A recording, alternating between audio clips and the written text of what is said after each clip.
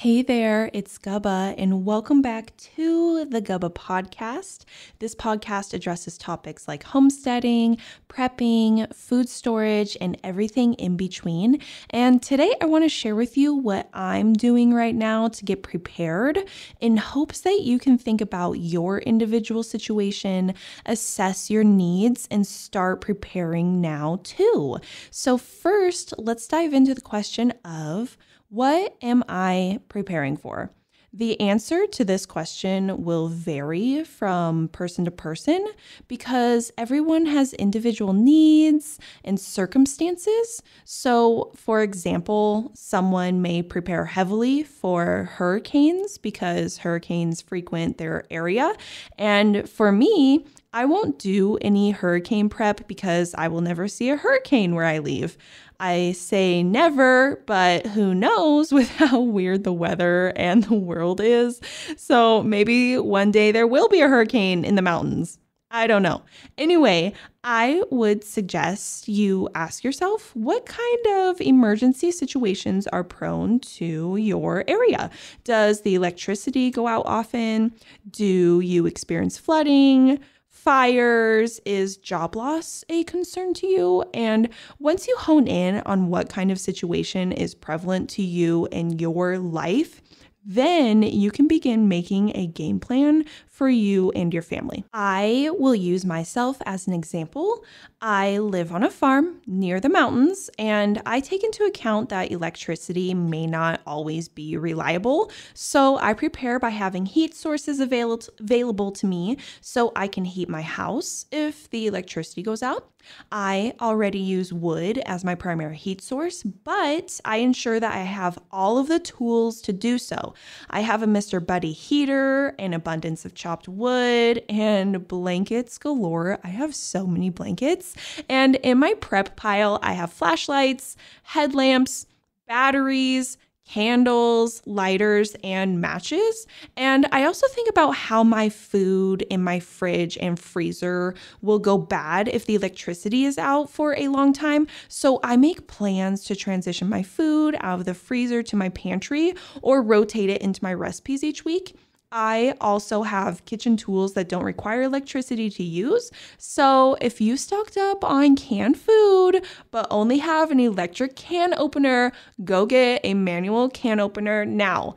And do you see how you start thinking about an emergency situation such as electricity going out and address one need such as warmth, and how the thought process continues to branch out? So don't be overwhelmed with prepping, but just start in one area, address it, and then move on to the next. I wanted to dedicate this podcast to share how I am preparing right now, and so you can get an inside feel to my emergency preparedness, my thought process. And to start out, let me share and dive into my thought process for preparing so you can have an idea of how I operate. So you all know, or if you didn't, that I order from As Your Standard Monthly. They're the largest independent food supplier in the US. They have great organic food and just amazing quality options for food that I have come to love. Well, I got an email from them a few weeks ago saying that they had a mysterious fire in their warehouse late at night. And immediately my mind is like, WTF? What? And a few years ago, my mind wouldn't jump to weird conclusions, but with the way the world has been progressing, weird conclusions seem to be the norm. And I question everything I read now. So I begin researching, and I find out that there has been a plethora of mysterious fires at food distribution centers. And sure, maybe just a coincidence, but honestly, when you actually start spending time putting things together, things generally aren't coincidences. And it's just, anyways, so all of these events got me thinking about my food storage and what I need to work on, because We have seen massive supply chain issues. Like, man, they are just continuing on. Oh man, it's crazy. And I don't want to be tornadoed up in a food supply issue, which with all of this weirdness, one could maybe assume some more food supply issues. And last week, I got a text from my aunt asking how my chickens are and how lucky I am that I have chickens with the big chicken scare right now.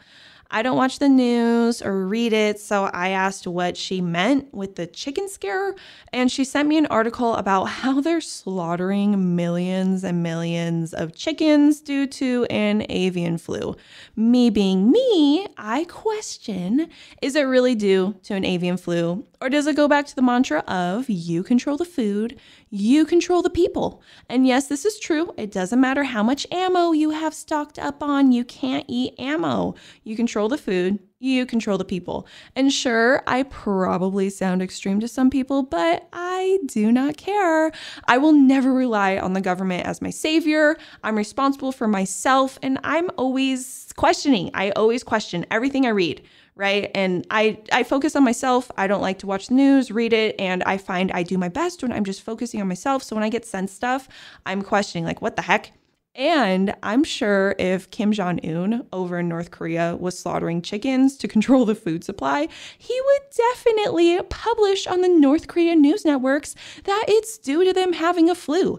Definitely not for any other reason. And yes, I do have my tinfoil hat on right now, but my thought process after consuming and digesting these events is to look at my own food supply.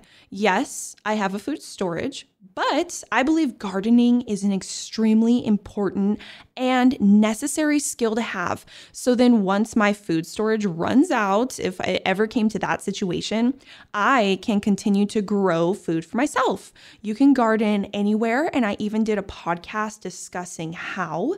So if you are interested, definitely check that episode out.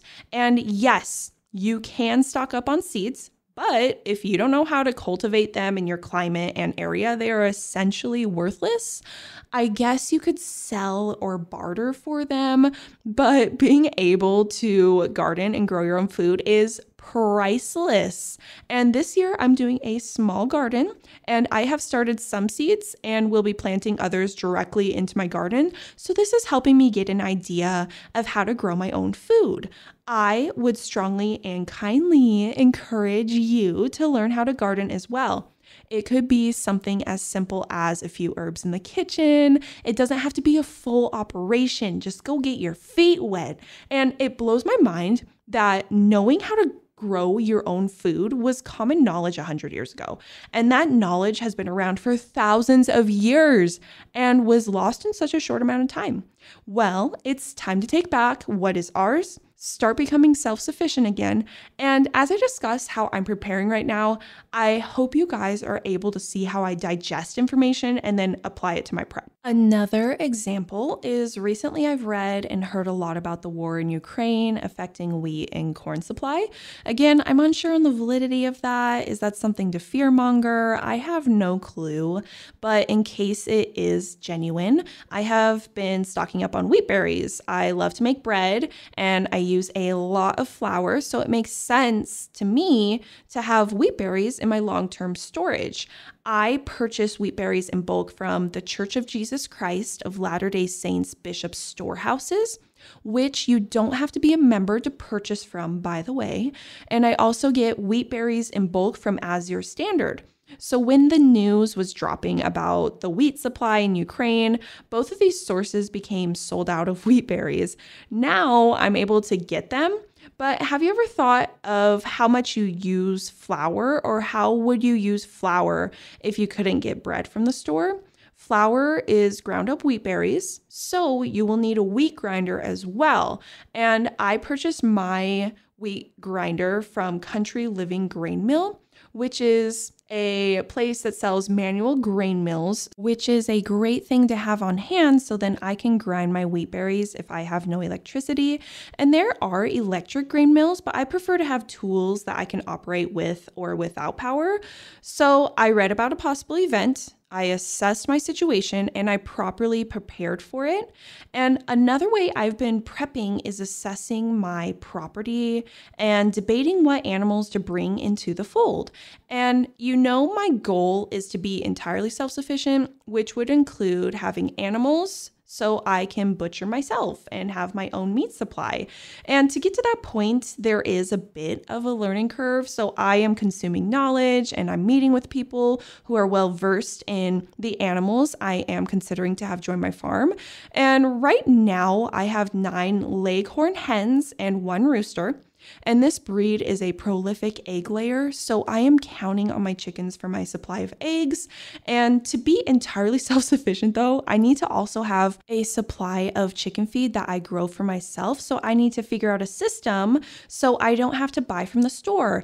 And this system is actually in the works with indoor hydroponics that I'm working on, but that would be for another podcast of how that works.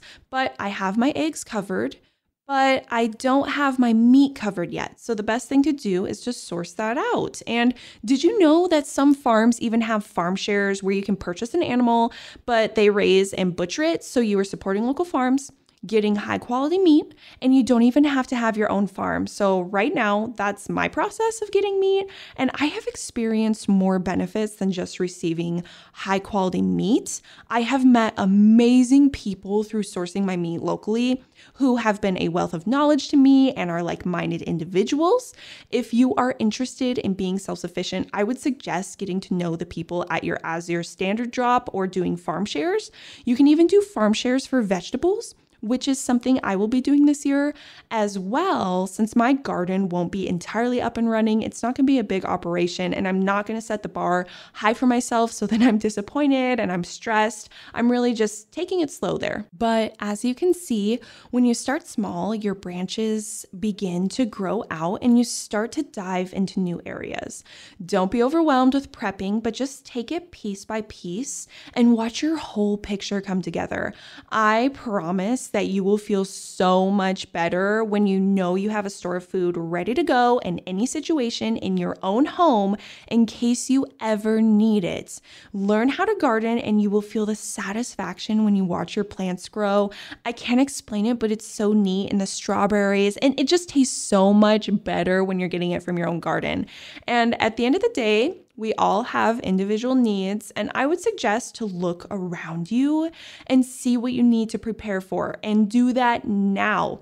Also, take a look at the world and factor that into your preparations. I'm not saying be consumed by it because that won't make you feel good, but just be diligent and do your best. I hope you have a better understanding of how I process things for my preparedness. And this is definitely not how you need to process things, but I hope it gives you a good idea of how to start and maybe some areas that need focusing in your household or homestead. I wish the best for everyone, and I want everyone to be prepared for any situation the best that they can be. The feeling of security is unmatched, but I hope that you have the most wonderful day, and thank you so much for listening to this episode, and don't do anything a Gubba wouldn't do.